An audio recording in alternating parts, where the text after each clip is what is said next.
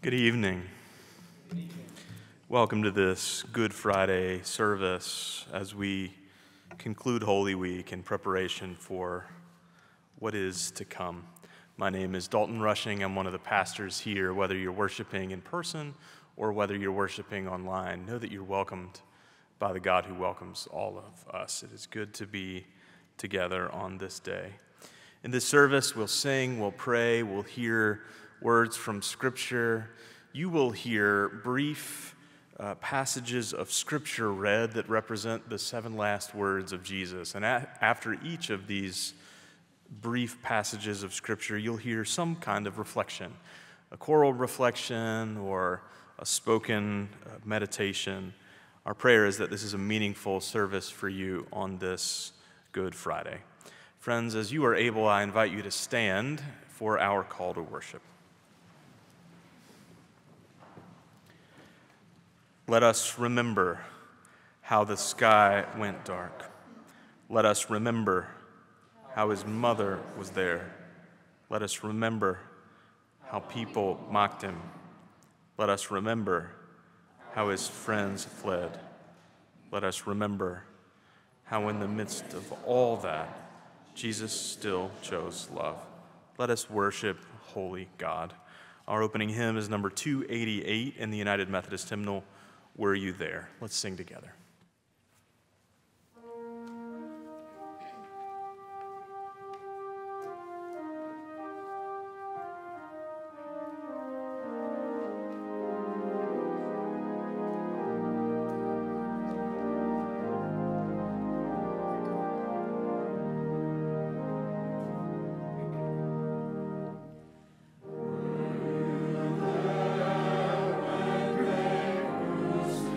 Far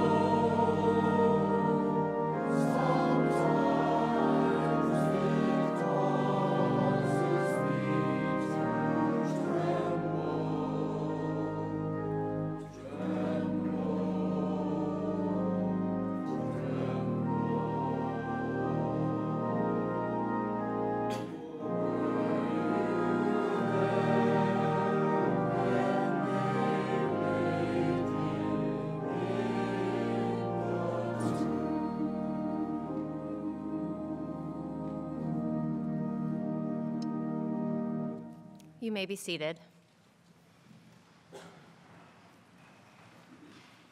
Please pray with me.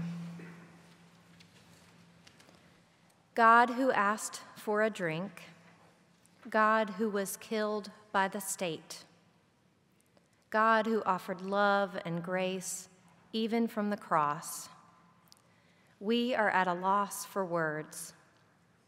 What do we do with this day? The air is heavy, our hearts are heavy. The suffering of this world feels particularly close, spilling out all over us. And yet, even in this space, we know you are moving. Even in this space, we know that this is not the end. Give us the heart to hear this story and the courage to let it change us. Gratefully we pray. Amen.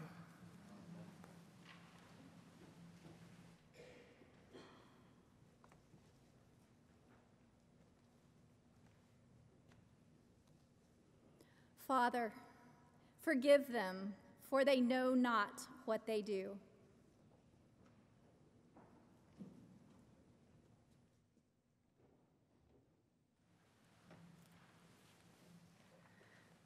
Good Friday belongs to confession.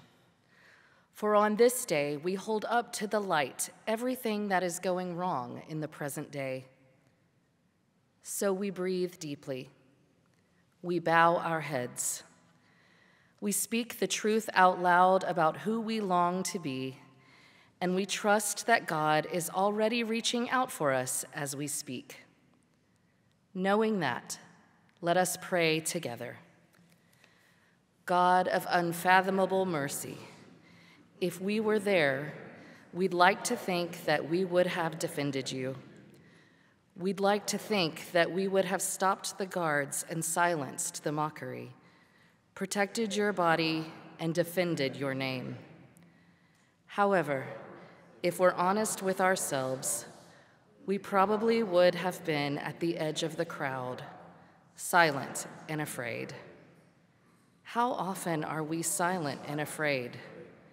How often do we wait for the stones to cry out for us? Forgive us. Please forgive us.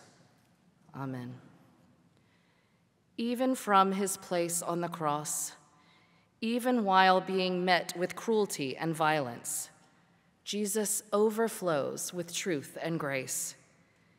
He sees those around him. He speaks connection and belonging into existence. He offers forgiveness. Friends, if this is true from the cross, it is certainly true here. We are surrounded by grace. We are held in love. We are forgiven over and over again. The truth never changes. Thanks be to God. Amen.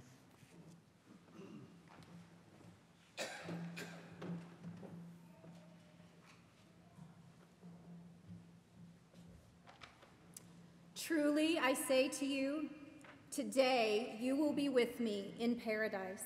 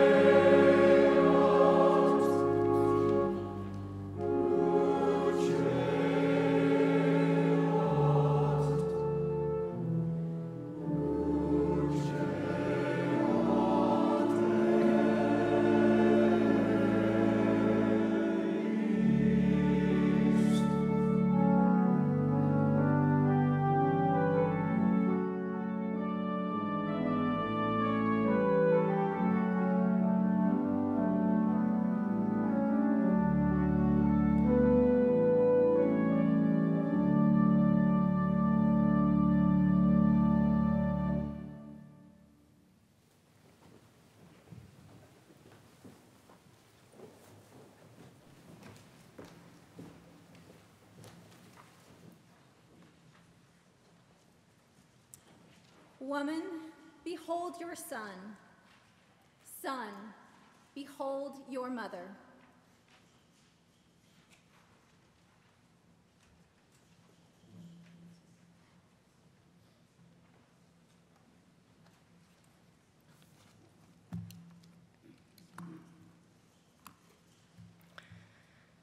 Jesus died the same way that he lived. He lived with compassion, authenticity, and grace. He died that way too. He lived deeply connected to others. He died that way too. He lived creating families out of strangers, bringing all kinds of people together in all kinds of places, in boats and in synagogues, on the seashore, up a tree, and in a parade. At the town watering hole in the middle of the day, and around tables in the evening. On a holy night in a stable with stars shining above. And at the foot of the cross when the sky turned dark and everything seemed to fall apart. Jesus creates families. I don't really understand what people mean when they talk about biblical family values.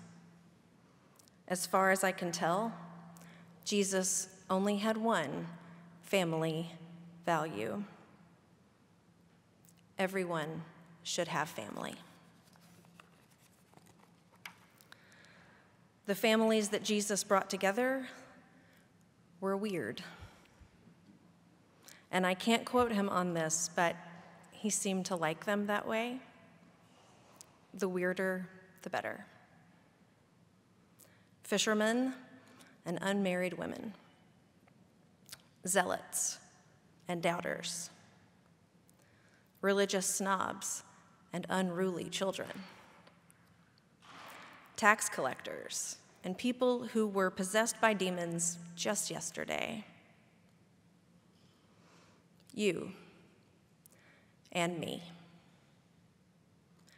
Jesus brings us all together. Woman, behold your son. Son, behold your mother. So much about Jesus' death is unexpected and surprising, but not this. Jesus died the same way that he lived, and the same way he calls each of us to live. Jesus creates families.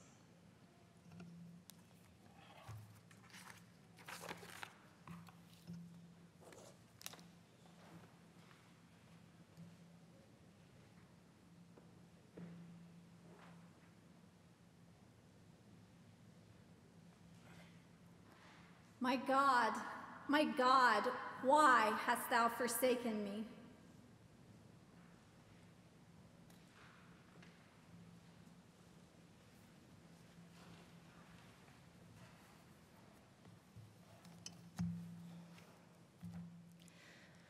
On the afternoon of June 10th, 2016, I got a phone call from Ashley, my dear friend and our children's godmother.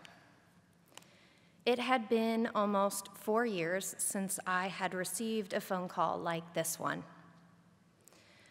Ashley's voice shook as she shared that our mutual friend Becky had put her 6-month-old Grace to sleep at 10 a.m. that morning for her usual nap, and she never woke up.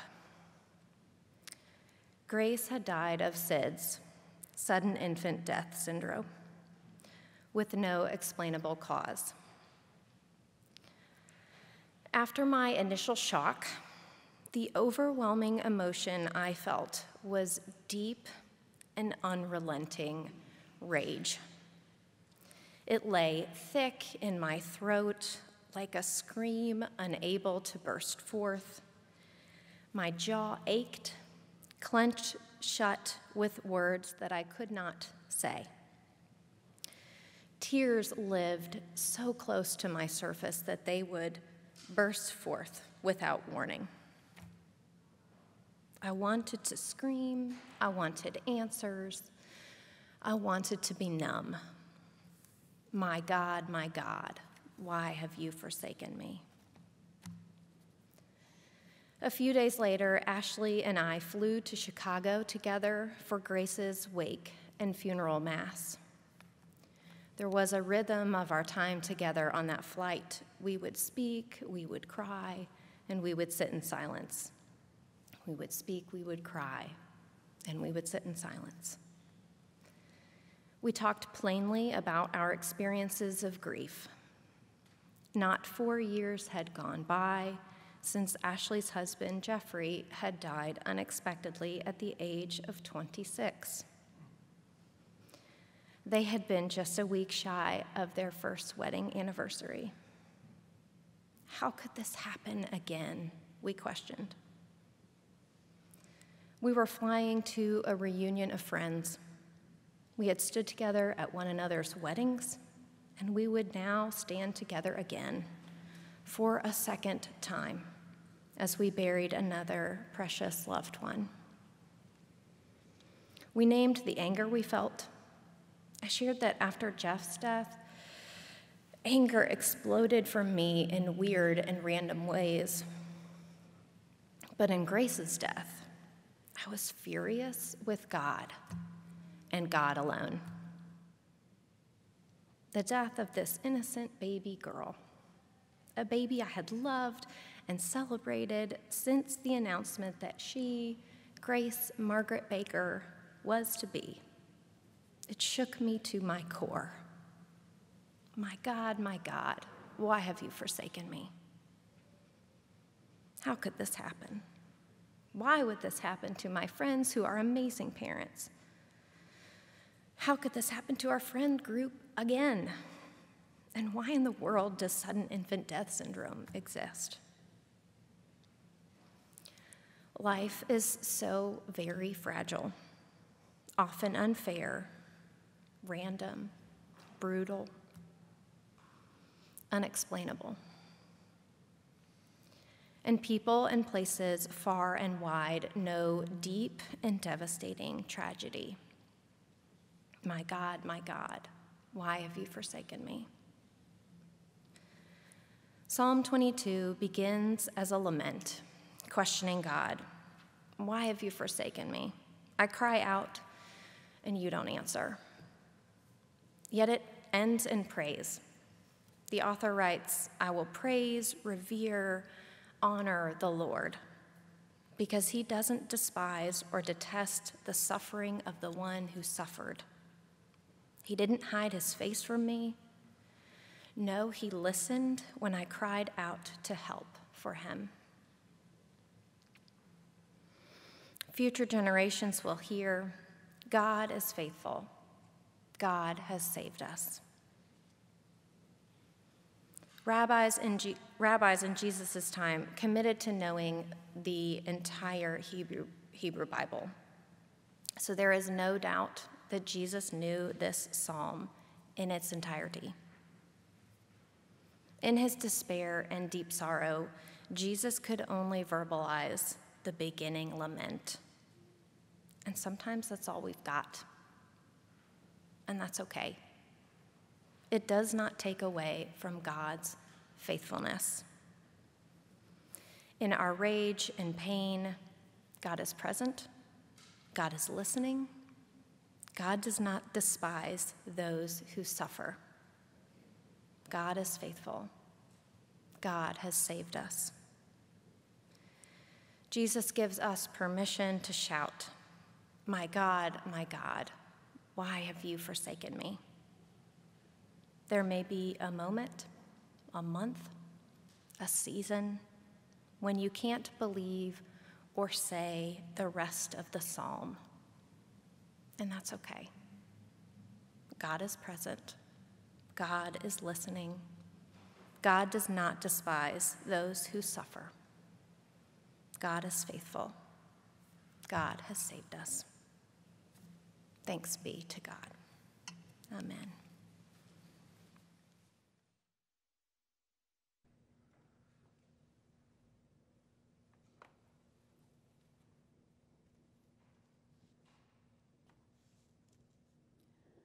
I thirst.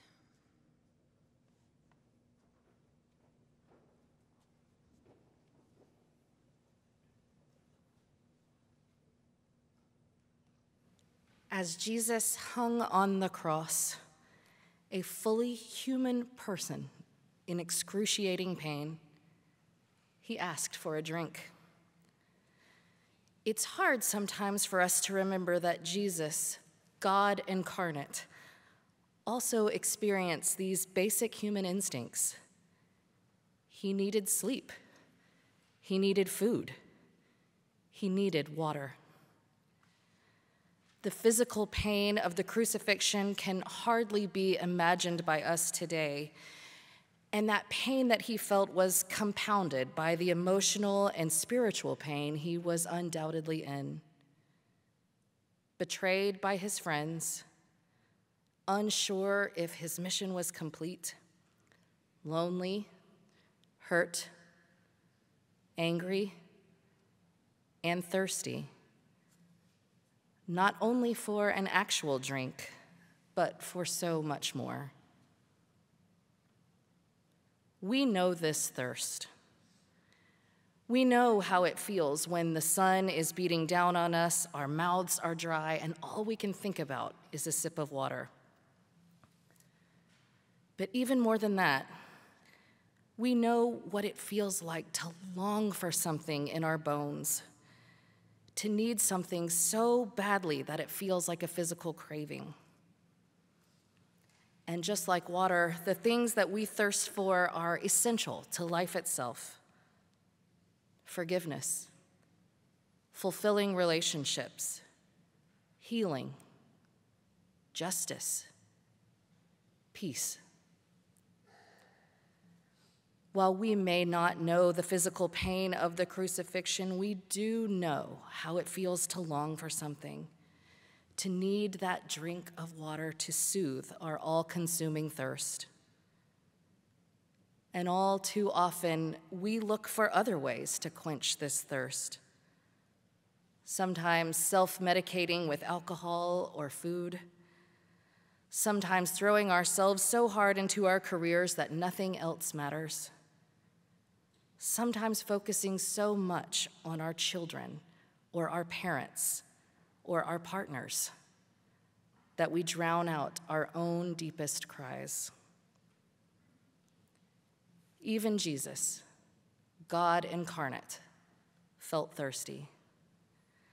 This thirst connects us to him in both a simple and a profound way. Our thirst is quenched by the one who asked for a drink in his darkest moment and stands with us in ours. He knows our needs, he knows our pain, and suffers along with us. And through it all, Jesus, this living water, restores, refreshes, and renews us.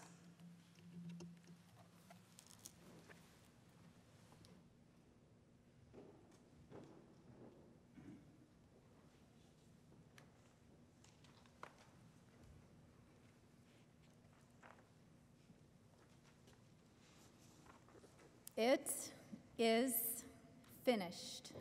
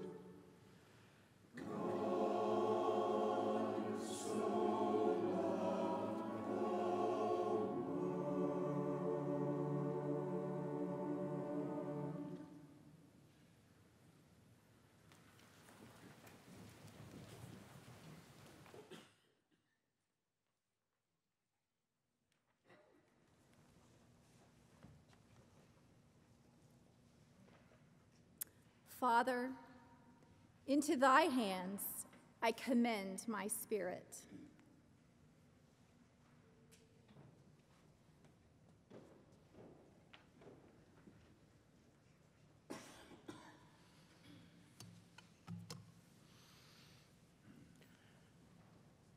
It strikes me that many of the most important moments in life involve the Bible and a vow. The incoming President of the United States stands in front of the nation every 4 years across from the Chief Justice of the United States and puts a hand on the Bible of all things, a Bible, and repeats the oath as written in the Constitution. I do solemnly swear that I will faithfully execute the office of President of the United States and will, to the best of my ability, preserve, protect, and defend the Constitution of the United States. It isn't just grand public events, of course. When a person is baptized into the Christian faith, the pastor quotes those words from Jesus, the words of the Great Commission: I baptize you in the name of the Father and of the Son and of the Holy Spirit. And in our United Methodist tradition, we vow to receive Jesus as our Savior, to put our whole trust in His grace. Then there are weddings, of course. There are always vows at a wedding.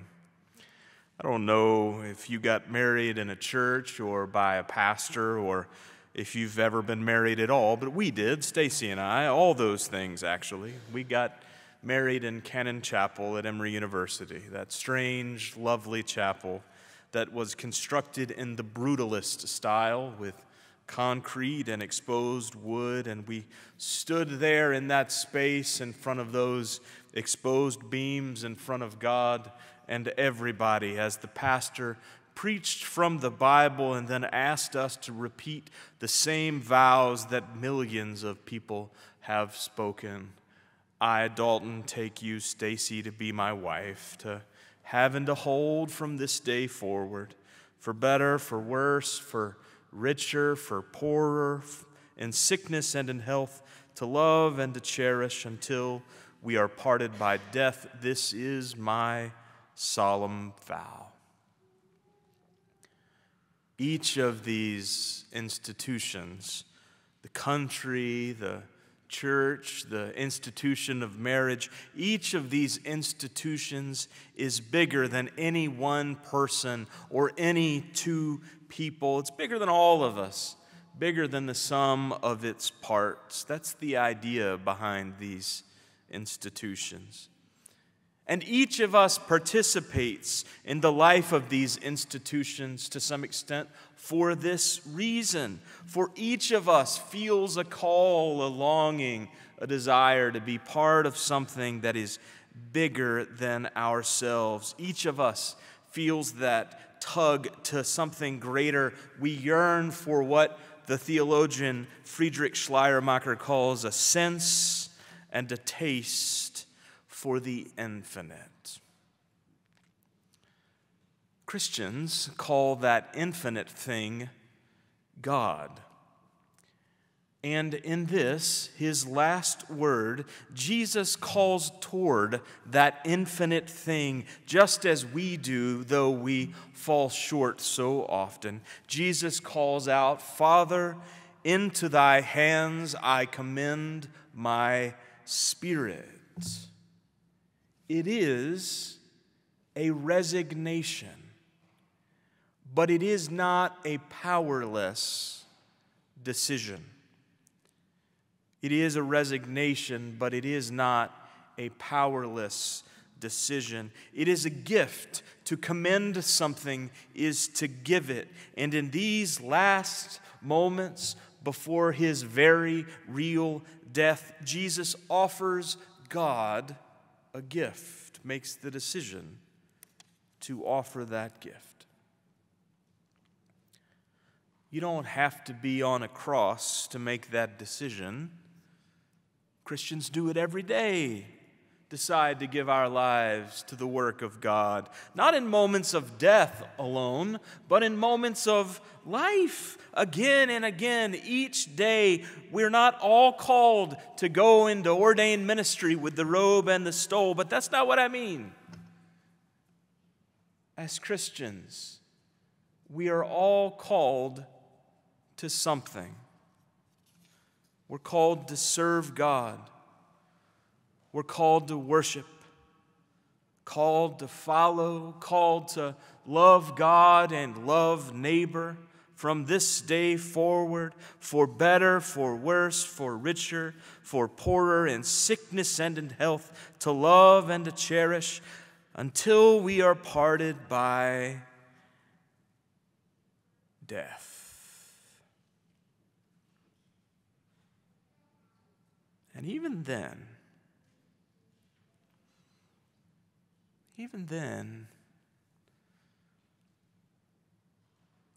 we give it a couple of days, and we'll see. Father, into thy hands I commend my spirit.